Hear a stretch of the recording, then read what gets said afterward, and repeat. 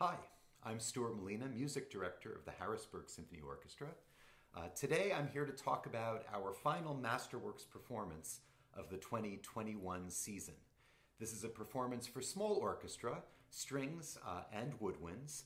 One of our pieces is just for strings. The largest work just has two oboes, two bassoons, and two French horns. What I love about this program is it's music that hasn't really gotten a lot of playing. Certainly recently, I would say, in all likelihood, most of the orchestra had never played any of the music that we performed. Some of them perhaps maybe one or two of the four pieces. But I love bringing new music, particularly when it's this beautiful. These four pieces, I think, are masterpieces, each and every one of them. And I hope you'll enjoy watching this program. The first piece on our program is just for strings. It's by George Walker. It's called A Lyric for Strings. George Walker was a very important African-American composer of the 20th century. He actually died in the 21st century. He was a groundbreaker in many different ways. He was the first African-American to graduate from the Curtis Institute of Music in Philadelphia. He was the first to receive a doctorate from the Eastman School of Music in Rochester. He was the first African-American to play as a soloist with the Philadelphia Orchestra, playing a Rachmaninoff piano concerto. And he was also the first African-American to win the Pulitzer Prize for Music. The lyric for orchestra, for string orchestra, was originally intended as a slow movement of a string quartet, much like the Adagio for Strings by Samuel Barber. And in fact, one is struck immediately by the similarity between these two pieces, the idea of a very slow, rather short piece of music, written in the key of F sharp major of all keys, meaning that there are 6 sharps in the key signature, a very strange key for strings. This shouldn't be surprising because Samuel Barber and George Walker knew each other from the Curtis Institute. They studied there around the same time. And it's inconceivable that in the mid-1940s, when Walker wrote this piece, that he was unfamiliar with Samuel Barber's Adagio, which is one of the most famous pieces of the time. So this piece is intended as a memorial for the composer's grandmother. It was originally entitled Lament for String Orchestra. He changed the name to Lyric, and I think it actually suits the piece very well. It's an extremely lyrical piece. He sets a very quiet tone right at the beginning, but it doesn't just set the mood of the piece, it also sets up the harmonic framework of the main melody. And that framework is an F sharp major scale that ends as an F sharp minor scale. So listen again. So at the very beginning, we're given a descending F major figure. First in the first violins, then the second violins join, then the violas join. Then he puts it into F sharp minor, and now we get the setup for the harmonic framework. An E natural, a D natural, before hitting F sharp major again. So again, D natural, E natural, and then back to F. And so then we get our main melody in the first violins, and it's traded among the various sections motivically. I'll try to give you an idea of how that sounds.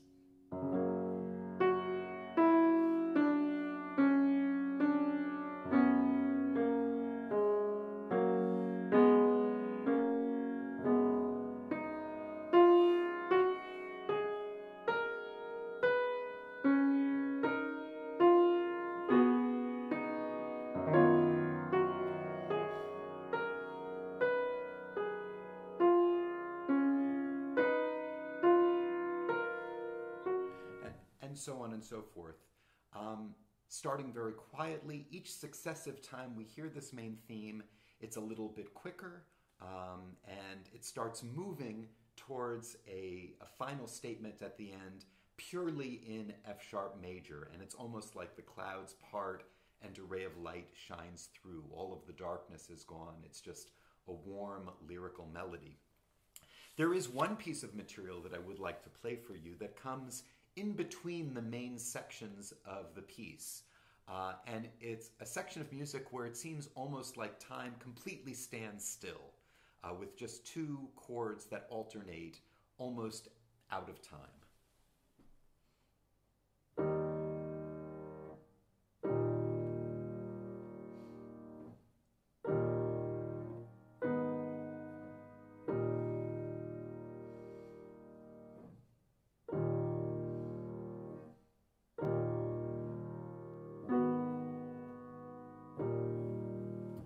Very beautiful, and it's almost as though he's saying, okay, we're done with that. Let's take a moment to breathe before we continue on. The last thing that I'll mention, like the Barber Adagio, this piece reaches an emotional peak a little bit past the midway point, with a ringing chord, much like the ringing chord in the Barber Adagio. But I don't want to bring up these comparisons with the Barber Adagio to make you think that this is a derivative piece. It actually is not at all. It's very original, very beautiful. I think it's a masterpiece in its own right, and I hope you'll enjoy our performance of this. The second piece on our program is by British composer Malcolm Arnold. I personally feel that Malcolm Arnold is a composer that gets too little performance time. He's a glorious composer of the 20th century, and his music is absolutely beautiful to listen to. He lived within a tonal world. He was unapologetic about this. He didn't buy into the idea that music had to be angular and dissonant to be good in the 20th century. He was also well known for having written music for movies, and probably his best known score is the Oscar-winning score for The Bridge on the River Kwai. The piece that we're going to do is called a sinfonietta.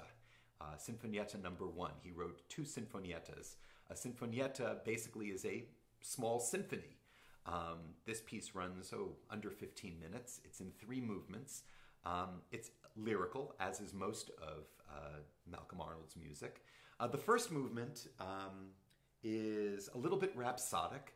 It's a very lovely, simple theme that you hear at the very beginning. I'll play it for you.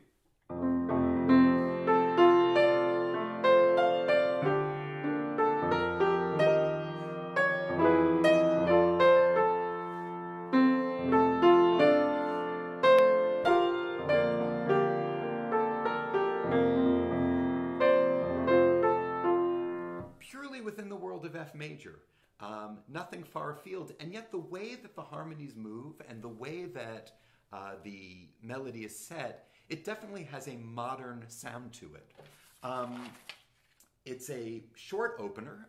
It has moments of drama, but in general the feeling is one of pastoral, quiet, setting up the rest of this beautiful piece. The second movement also is lyrical, and it has a main melody that we hear many times over. It's a little bit dolorous, this theme. It starts out in the French horn. Let me play it for you.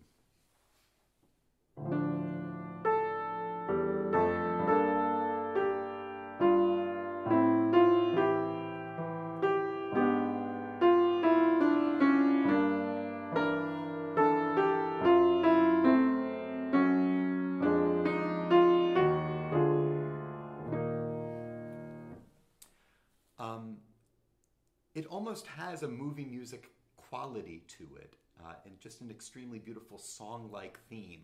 What I find interesting about this theme is, firstly, that it's in 7 bars. It's not, usually when you have a familiar theme, it'll be a 4-bar theme or a 6-bar theme or maybe an 8-bar theme. This one is 7 bars, and in the 7th bar, he always modulates, meaning that he changes the key. So in this particular case, it starts out in D minor,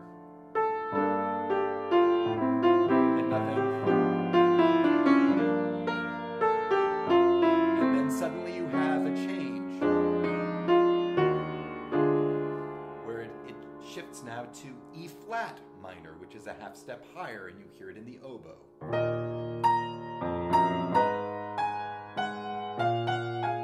And this goes on several times over. There are other themes that interplay with this theme, but in general, it's a very simple presentation of beautiful music with enough twists to keep your interest focused on this beautiful piece.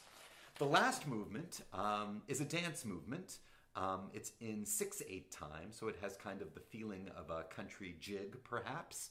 And it's filled with syncopations, meaning accents or emphasis on offbeats. Let me play a little bit of the opening. This is a theme that we hear in unison at the very beginning.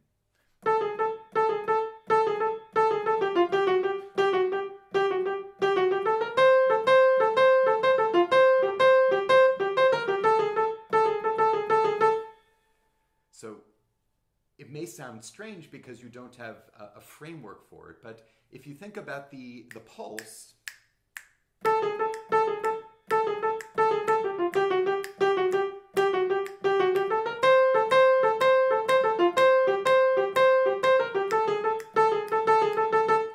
and this theme will come back several times over in various combinations, sometimes with that kind of an accompaniment, just a motor that drives us through. And we also have moments where we have sweeping fast scales in the strings that take us from one section to another. There's one more theme that comes about midway through the piece. You can call it a second theme for this movement, and it's a dance theme, but it doesn't have quite the same kind of syncopation as the earlier theme, just the same kind of energy.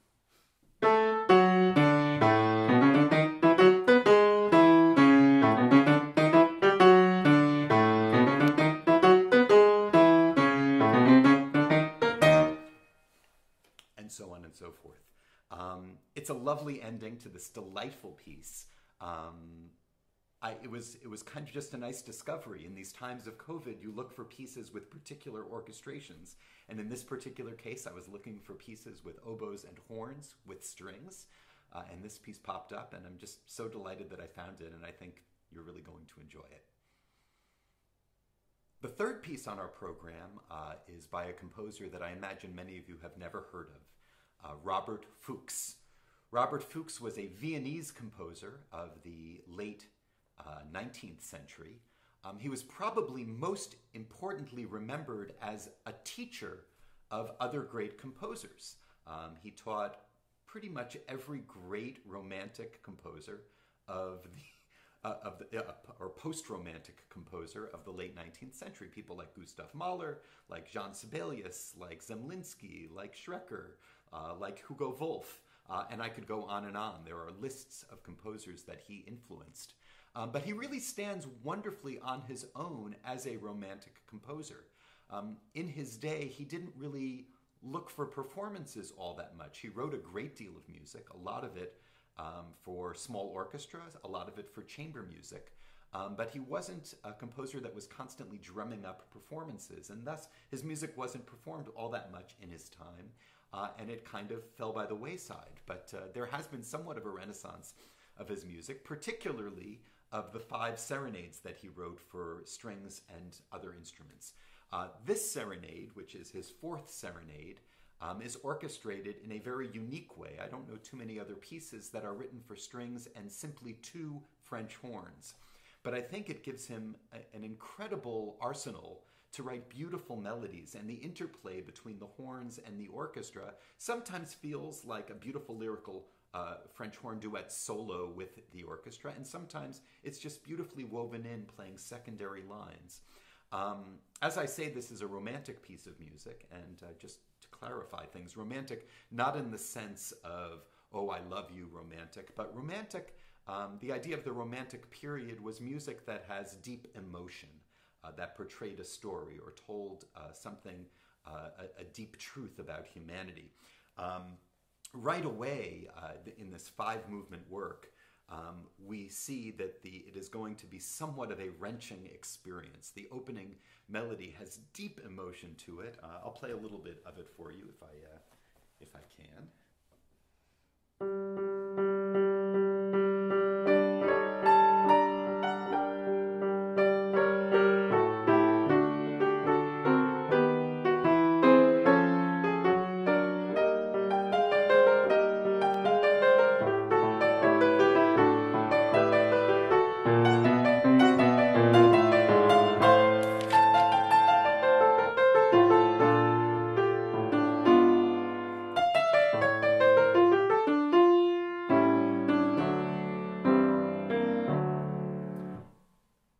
I mean, it has so many emotional peaks in the first 12 bars of this piece that you know you're in for somewhat of an emotional ride.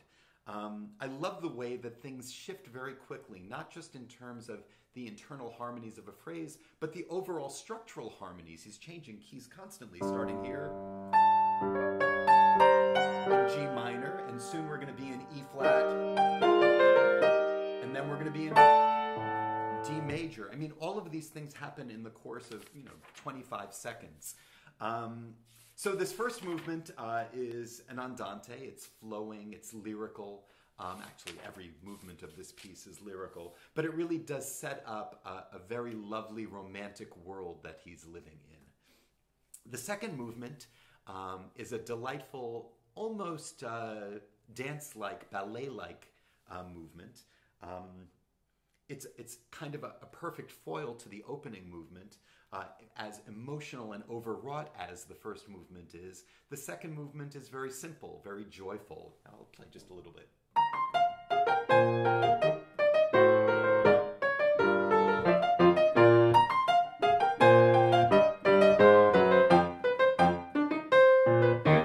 Well, that was close. Not exactly right. But at any rate, and so what he's done is he's given us two ends of this romantic world. One very lush, one very light and puckish. The third movement is a minuet, or he calls it a minuet, but it's certainly not a minuet in a classical style, but rather it's a stately dance in three. Here we're somewhat back to the mood of the first movement with swiftly moving harmonies. Here he does it chromatically, so the melody is very simple.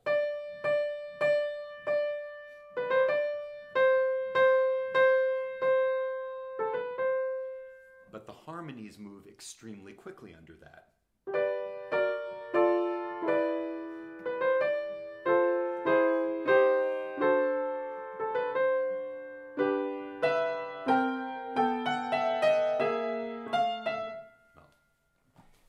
So the idea is suddenly we're in this world where harmonies are shifting quickly again. The feeling is a little bit more emotional. And so despite the fact that it's a minuet, it's a very lush minuet. And in this movement, we really get the first inkling of the influence of Johannes Brahms on Robert Fuchs.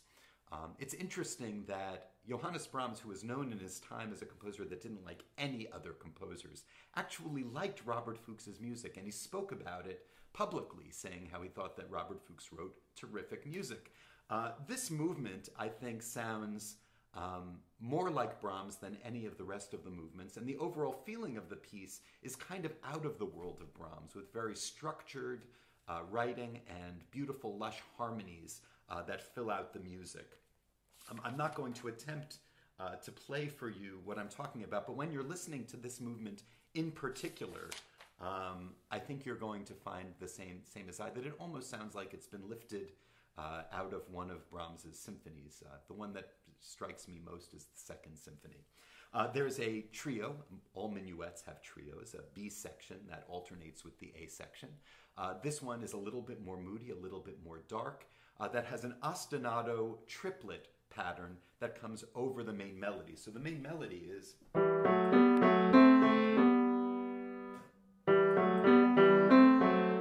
on top of that you have...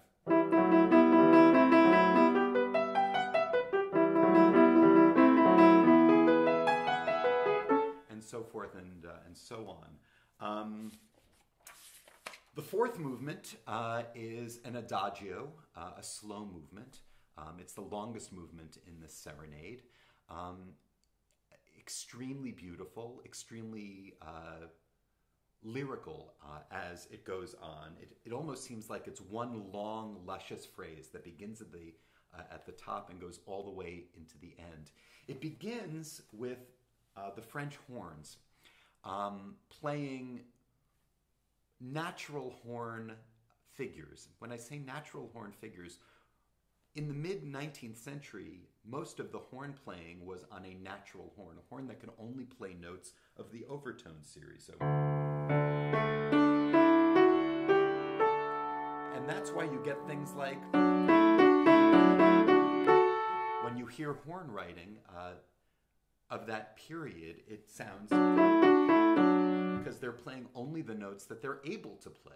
Soon they added valves to the horn, and as soon as they added valves, the horn could play any note. And so as you get into the music of Mahler and the other late 19th century composers, anything becomes possible in the horns. But at the beginning of this, we very much have the sense of natural horn.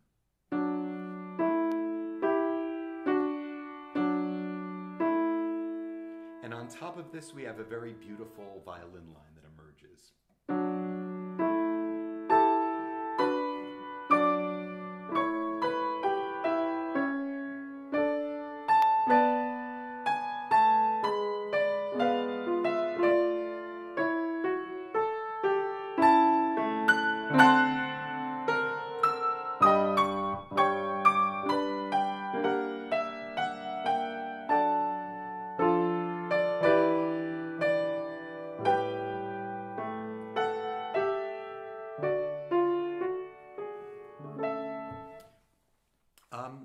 Again, this is very much out of the soundscape that we find in Brahms. Clearly, Fuchs knew the music of Brahms, was fond of it. Who influenced whom? I'm just going to guess that it was probably Brahms who was influencing Fuchs, but you never know. At any rate, this is a very lovely movement, and after we hear the opening section and one alternating section, the opening section comes back in a variation. So instead of just straightforward melodies, we now have movement around the melody, creating this fantasy-like, rhapsody-like feeling. And this is very typical of the Romantic period, the idea of a variation on material. Extremely beautiful music. And then the last movement is a stormy finale. It's interesting because sometimes it feels like a joyful dance, almost like a Slavonic dance of Dvorak perhaps, and other times it feels just like a stormy, disturbed, angst-ridden piece of music. I love the fact that it goes back and forth between these two worlds. It certainly ends in a very dramatic fashion. The piece is in G minor, and for most of this last movement, you don't always feel like necessarily it's going to have a big dramatic ending. It might just have a kind of a lovely major ending, but it ends very much in G minor in a very strong way. This one features fast motion that almost is a perpetual mobile through the last movement. It starts in the violins.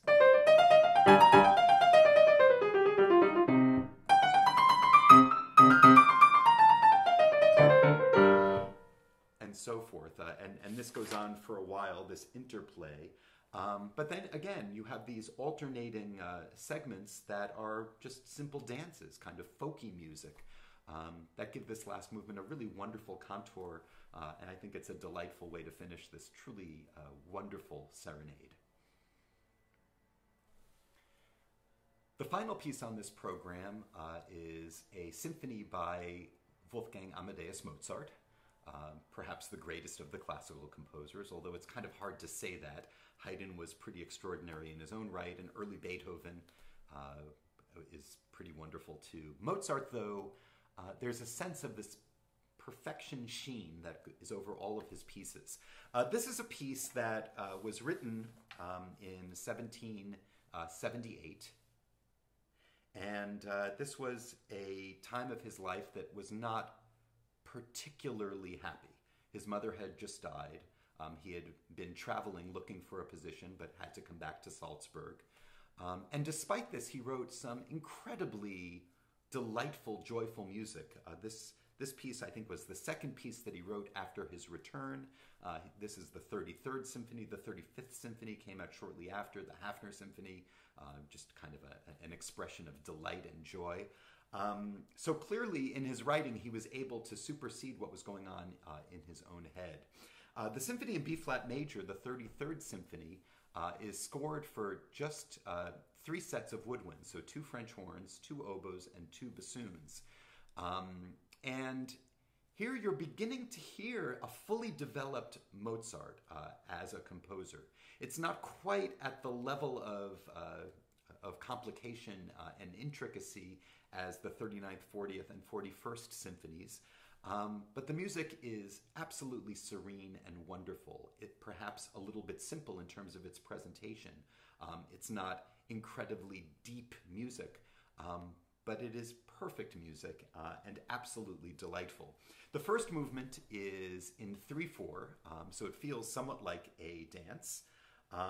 And you hear, well, I'll play a little bit for you.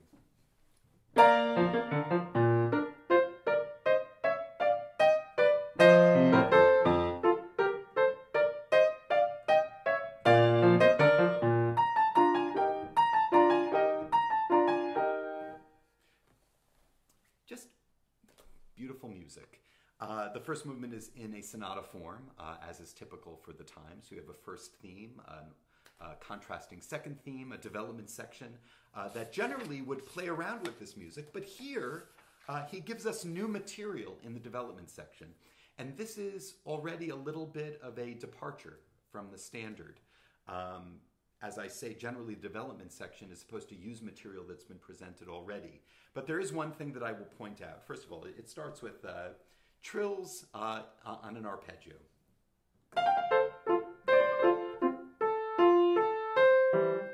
Now listen to this.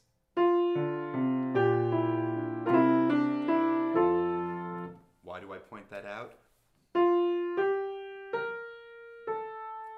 That simple theme, several symphonies later, in the 41st Symphony, his final symphony, the Jupiter Symphony, he will take that theme and create one of the most masterful fugues in the entire repertoire out of that theme. And I think this is one of the first times that we hear this presented as a theme in and of itself.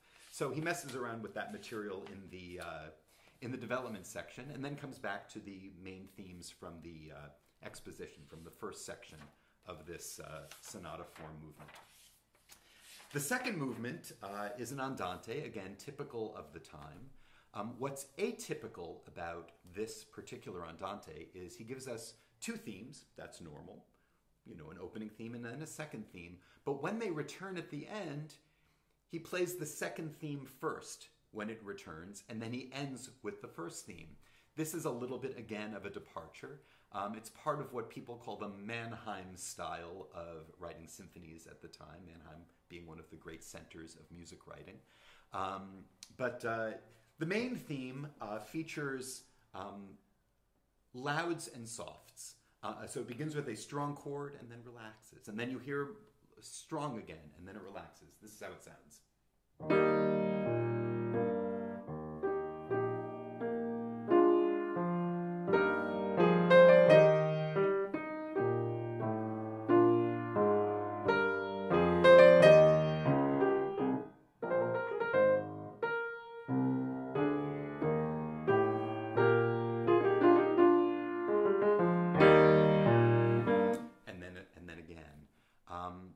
It's a very simple, beautiful theme, but these dynamic changes from fortes to pianos, louds to soft, again, give it interest.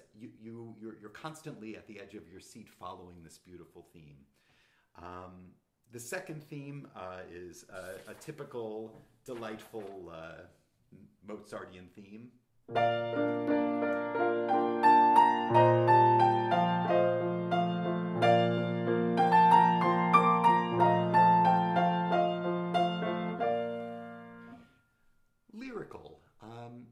Sounds like singing, and this is, again, typical of Mozart. Mozart, in his own heart, I believe, thought of himself primarily as an opera composer, and all of the music that he wrote for instruments sounds somewhat like an imitation of the human voice, certainly no more than in this particular place.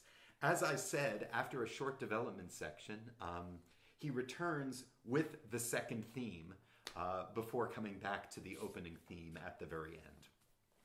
The third movement, as is typical for the classical symphony, is a minuet and trio, an A-B-A piece of music.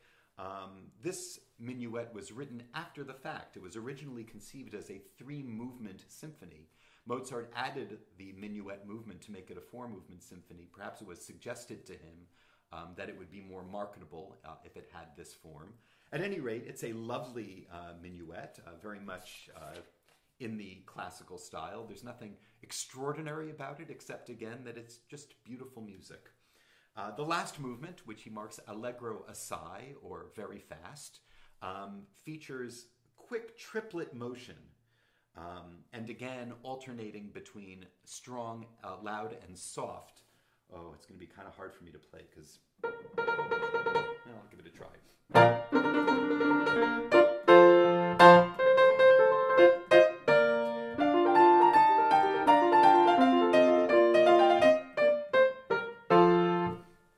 That wasn't so bad. So that's our main theme. It's a sense of excitement, a sense of energy, and this pretty much stays through the entire piece. It's not a motor that never ends. There are moments where you get a release from the triplet motion, but the general sense of this final movement is one of exuberance and joy. I hope you'll enjoy it. It's been a pleasure doing these concerts for you this year. I hope upon hope that this will be our final year of doing concerts without a live audience. But I will say I'm very proud of what we've produced, and it's been fun to do these pre-concert lectures. Thank you so much for joining me.